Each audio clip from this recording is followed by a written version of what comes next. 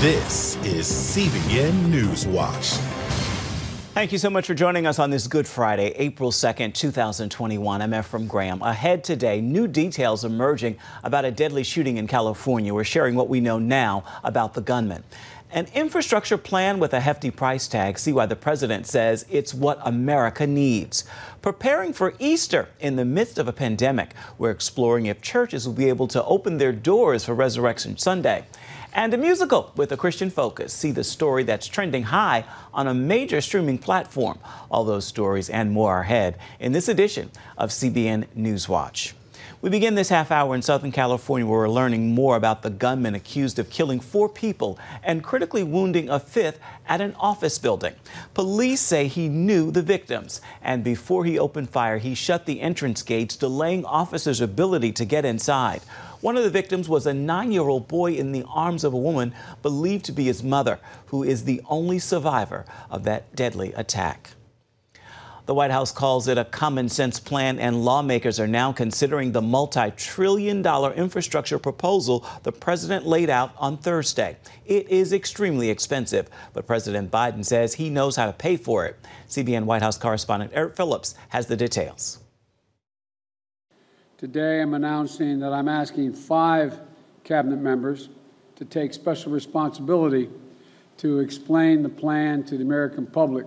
The first Biden administration cabinet meeting happening just hours after his big speech on infrastructure. It's a once-in-a-generation investment in America. In blue-collar Pittsburgh, the president made his pitch for the American Jobs Plan. I'll begin with the heart of the plan. It modernizes transportation infrastructure, our roads, our bridges, our airports. Key items include replacing lead piping across the country, 5,000 charging stations for electric cars, improving the nation's power grid, and a focus on research and development. Markets like battery technology, biotechnology, computer chips, clean energy, the competition with China in particular. In the process, the president says, putting Americans to work on good-paying jobs. Not a contract will go out that I control that will not go to a company that is an American company with American products all the way down the line and American workers. The price tag, about $2 trillion spread over 8 years. The Biden payment plan, tax increases for those making more than $400,000 a year, as well as businesses. We're going to raise the corporate tax. No one should be able to complain about that. It's still lower than what that rate was between World War II and 2017. The president also wants to close loopholes that allow Fortune 500 companies to escape paying taxes and eliminate deductions for corporations that take jobs overseas. It's honest. It's fiscally responsible. And it really is not an honest conversation we're having about what this proposal is. South Carolina Governor Kristi Noem said she's taken part in a call with governors from around the country about the president's proposal. And I was shocked by how much doesn't go into infrastructure. It goes into research and development. It goes into housing and pipes and different initiatives, green energy. And we're going to be back here a couple of years from now wishing that we weren't in a situation where people had less money. In 50 years, people are going to look back and say, this was the moment that America won the future. In Washington, Eric Phillips, CBN News. The Red Cross is in the disaster response business, and while there's no shortage of work, the response can be even more challenging during a global pandemic. As Caitlin Burke shows us, the Red Cross has had to change, like the rest of the world, to respond to struggling families virtually. From large-scale natural disasters like hurricanes or wildfires to smaller emergencies, Red Cross volunteers are often among the first on the scene, joining state, local, and federal authorities to provide support. We work with all of those agencies to set up a family assistance center where the families of those who died during the event are able to come and access resources from a number of different organizations. When the scope of this pandemic became apparent, folks at the Red Cross realized this type of mass casualty event would require a new approach. We set up what we're calling our virtual family assistance center on a website by inviting many different agencies to join us on that website to let people know what services they offer, what resources they have. Rather than sending volunteers to physical locations, they deployed virtually. Because normally in a family assistance center, we would have mental health and spiritual care and health services volunteers working directly with the clients. Because of the pandemic, we can't do that. So we have a call center. Good morning. This is the Red Cross Virtual Family Assistance Center. How may I help you? Spiritual care is the specialty of volunteer Linda Rainey. So spiritual care for the Red Cross is not based on any religion or denomination. For us, spiritual care really is about care and compassion for the people. The Red Cross, our mission is to alleviate suffering in people who have been affected by a disaster or by an emergency. And that's what we're doing. Over the last year, just about every call seems connected to the pandemic. People call in asking for all sorts of things. They ask for help designing funerals or memorial services. Many people are looking for financial resources. The pandemic led to the creation of the Virtual Family Care Center, but it will continue even after the U.S. is no longer in COVID's grip. We feel that there will continue to be a need for a place where people can go to get both that emotional support and some access to resources. And the virtual model allows the Red Cross to respond within seconds. We can scale up. We can add people to the call center if we start getting lots and lots of calls. We can pivot to being a more local or regionally based site. During a time when safety seems synonymous with isolation, the Red Cross wants you to know you're not alone, and their volunteers want to hear your story. Caitlin Burke, CBN News.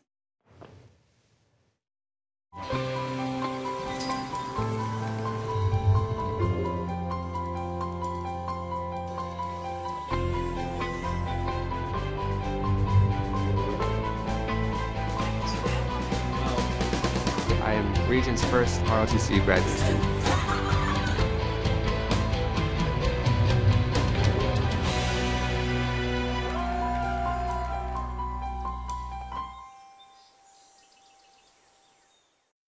I'm Ephraim Graham, and this is Studio 5. Cruise with me as I discover the good things happening in the world of music, sports, television, and movies. The fact that Ryan Coogler was going to be directing the film, I knew that something special was going to happen. We'll chat with artists at the forefront of entertainment and explore the connection between popular culture and faith. I asked my pastor, I said, well, does that mean I'm supposed to be a preacher? He says, well, no, you already have a pulpit. Wednesday night at 8:30 on the CBN News Channel. How'd you like to get a redo on your health, on your body, on your arteries, so you could have the energy you had 20 years ago? The great news is you can. I'm Dr. Mike Roizen, chair of the Wellness Institute at the Cleveland Clinic. I've written 4 New York Times bestsellers. But even better than having to read all that, you can listen to this DVD and watch it. Protect your heart? Yes, you can. Here's how. Go to CBN.com or call 1-800-700-7000 for your free copy of Protect Your Heart. Let the medical experts show you their new discoveries on how to avoid heart disease and even reverse it. Easy steps to uncover the hidden dangers in your medicine cabinet, reduce stress, and get a complete do-over for your health. Call 1-800-700-7000. That's 1-800-700-7000. Or go to CBN.com to claim your free copy of Protect Your Heart. It's looking like Easter could be much different this year as more people get vaccinated. Many church leaders hope to safely reopen for Resurrection Sunday services. Charlene Aaron brings us this story. In 2020, many churches closed doors and moved to virtual services as COVID-19 forced churchgoers to celebrate Easter through computer screens and mobile phones. This year, with more Americans getting the vaccine, a growing number want to return to worshiping together. We're doing a lot of services to accommodate all of the space, and still doing all of the spacing and the masking that's being asked and required, to make sure that it's a safe experience, but yet people still can worship the Lord together. In California, however, there are still restrictions, and one pastor is pleading with Governor Gavin Newsom to fully reopen churches ahead of Easter Sunday. Several churches sued over extreme restrictions banning in-person services. Then the Supreme Court stepped in to offer some relief. In a video, Pastor Jack Trieber of Santa Clara's North Valley Baptist Church says enough is enough. We have a 3,000-seat auditorium that sits empty. Governor Newsom, I implore you to open up our churches by Easter Sunday, April the 4th. We've been obeying for 366 days, 1 year and 1 day. We have had 0 deaths in our church of thousands of people. We've had 0 hospitalizations.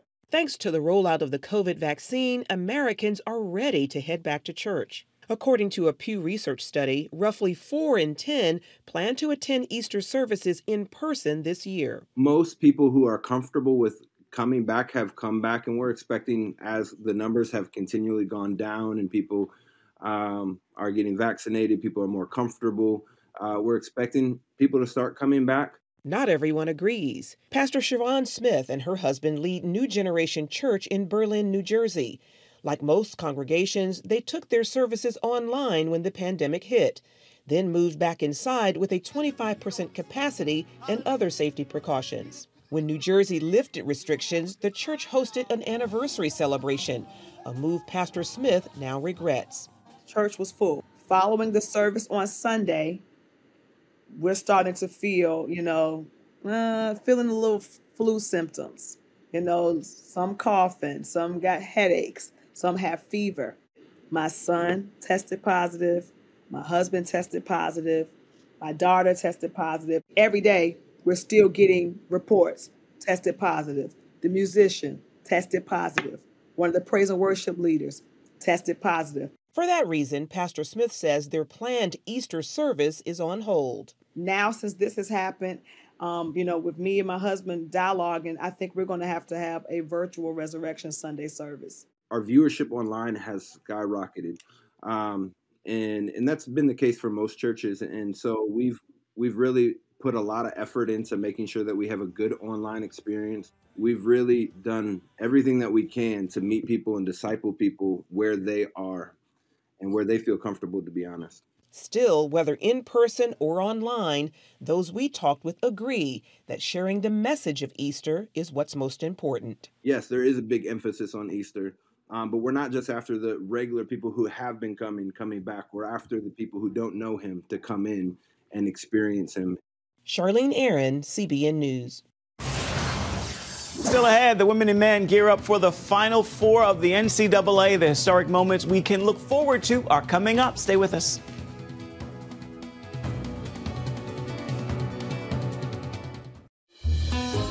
Daddy? Yeah, buddy? How many nickels are in a dollar? There are 20 nickels in a dollar. How do birds fly? Does milk really make my bones stronger? Yeah. Daddy, when we die, will we go to heaven? Do you have the answer to life's biggest question? Call the 700 Club. We'll help you find answers to the important questions life brings your way. Watch breaking news, in-depth exclusive stories and programs from health to entertainment you won't find anywhere else. The CBN News Channel, a perspective you can trust. Enjoy credible news reporting from around the world. Discover inspiring programs and stories of hope, all in one place from a Christian perspective. The CBN News Channel, a perspective you can trust. To watch the CBN News Channel, download the app or visit cbnnewschannel.com.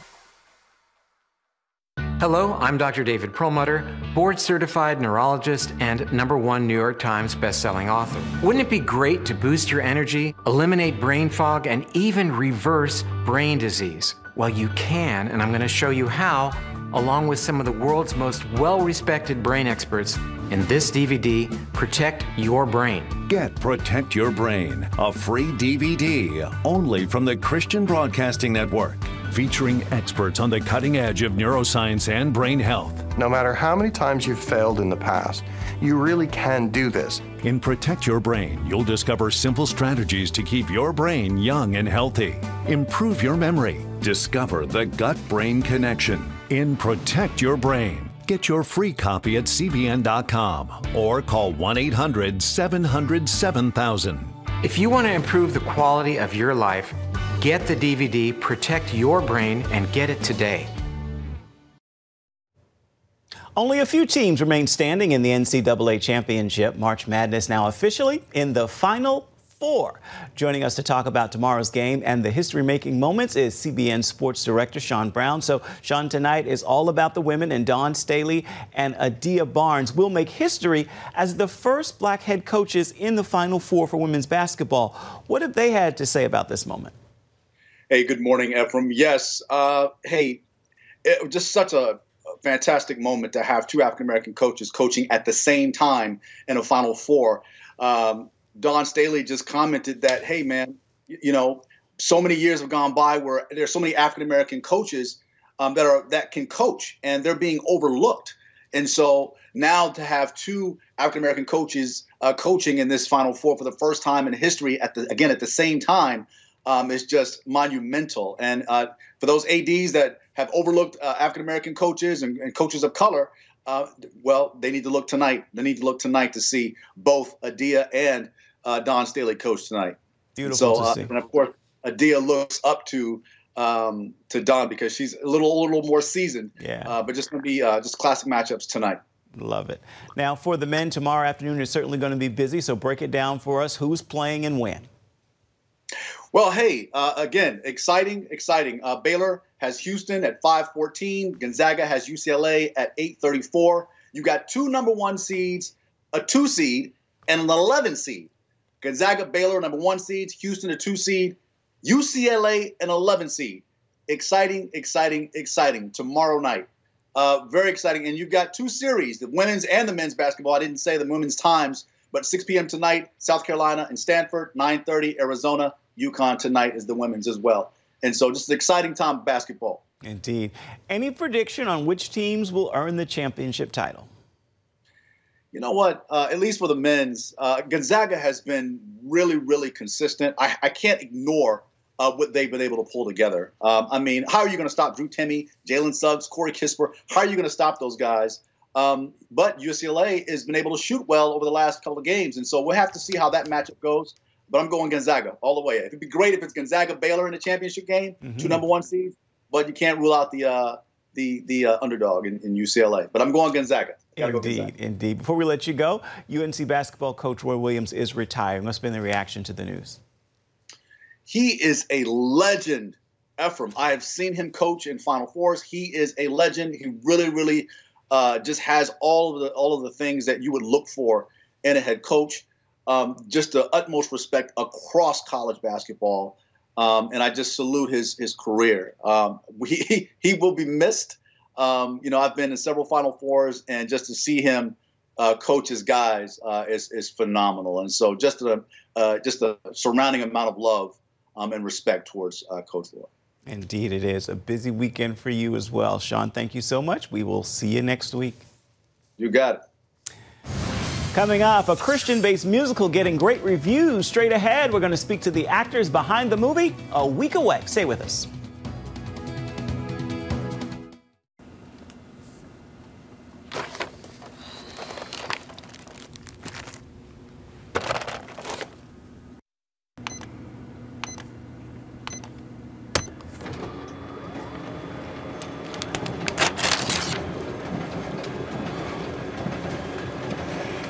Life is better with a good night's sleep. Get your free DVD or booklet of Protect Your Sleep today. Welcome. welcome to Studio 5 Uncut. This is our opportunity to share extended conversations with some of the great guests we've had on Studio 5. You can't go anywhere on the planet and not see the impact of gospel music on popular culture. Now you're a comedian and a Christian. You know, why is that such a baffle? Being an artist who is Christian and an artist who's in hip-hop culture, I'm trying to find my own sound. Studio 5 Uncut. Next. Remember for a moment what it was like to be a child. You believed every story you were told. You saw a world full of endless possibilities. What stories will the world's orphaned and at-risk children believe? We believe the Bible tells the only story truly worth believing. We believe that every child should have the opportunity to dream, the chance to take challenges and turn them into possibilities, the chance to stand on the promises of God, to recognize their place in the greatest story ever told. They have their whole lives ahead of them. Theirs is a world of endless possibilities. They are looking for a story to believe. We will tell them that story. Will you join us?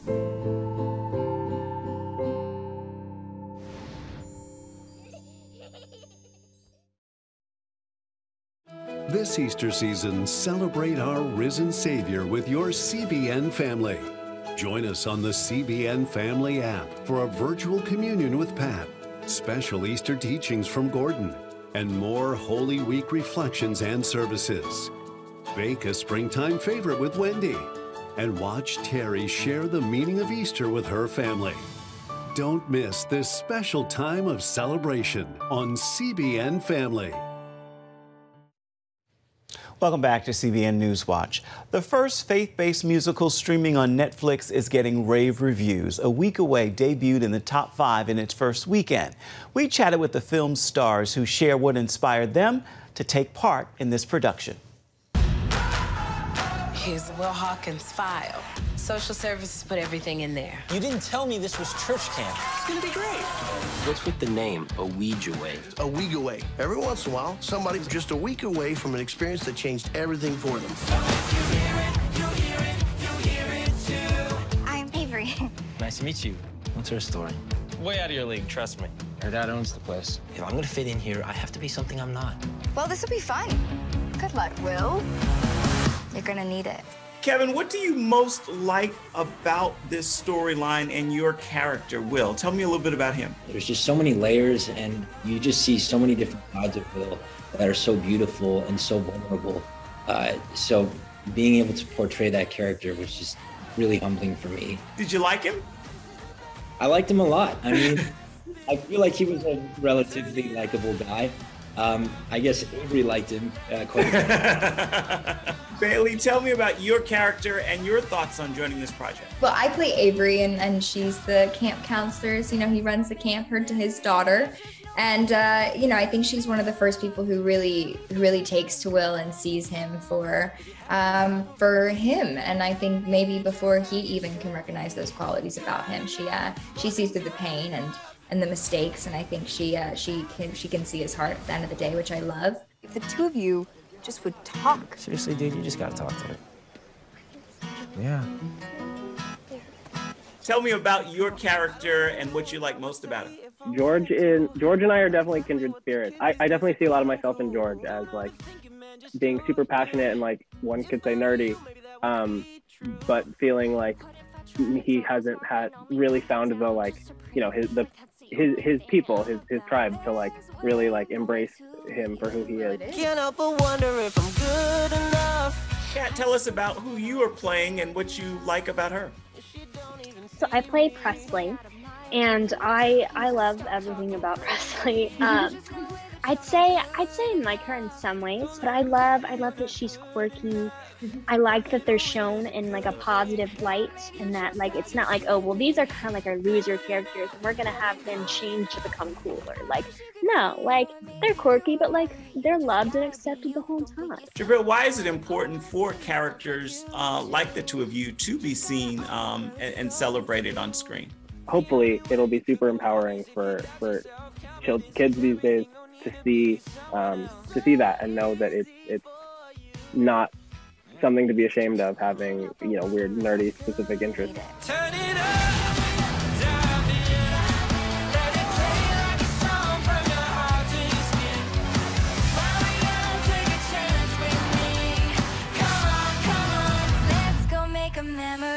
Was the singing too much? I couldn't decide. No, that's what got me. Oh, the singing? Tell me about your favorite parts of the music story here. The CCM hits were an imperative part of the script, I know, for the writers and the producers. And, you know, getting cameos from Stephen Curtis Chapman, Amy Grant, and getting them on board with our reimagined versions of the song was just the coolest thing. It's harder than it seems, feels like. I mean, I grew up listening to these kind of songs. I grew up in a really like faith-filled household, and we love music and we love worship. So so many of these songs I grew up listening to from my older siblings or my mom. It all felt very, very full circle and so gratifying. But their songs have changed the lives of so many people, and the idea of us being able to reimagine it and then letting us take that chance and run with it in hopes of reintroducing these messages and these songs to a new generation. You could feel that energy on set every day. So it was really special. If there are millions down on their knees among the many. I loved the idea that an entire family could sit down and enjoy this movie and watch it together. That's like the best feeling in the world, to get to be a part of something like that. We're so thrilled about the partnership with Netflix, and I think I'd much rather have people streaming it as many times as they can, as opposed to walking to the movie theater every time they want to see it, have to buy a ticket. It's a consumable movie. And with everything that's going on right now, the timing is just super relevant. So if anything, I hope it brings joy to all the viewers. I'm like trying to be what everybody expects me to be. It is exhausting. I totally get it. I think the hope of this movie was that it didn't feel like we were letting anyone not be able to see this film, or projecting a message that basically said, hey, if you have faith, like, your life is great and you're perfect. That's not the reality of it. And I'm a very faith-based person. So to get to have, you know, a teenage character be very vocal in the fact of like, hey, I don't have it figured out, but I'm trying. And I'm doing the best that I can every day. I think we all need to start having those conversations more within each other, especially right now when we're all facing such a weird time. Your parents would be really proud of you.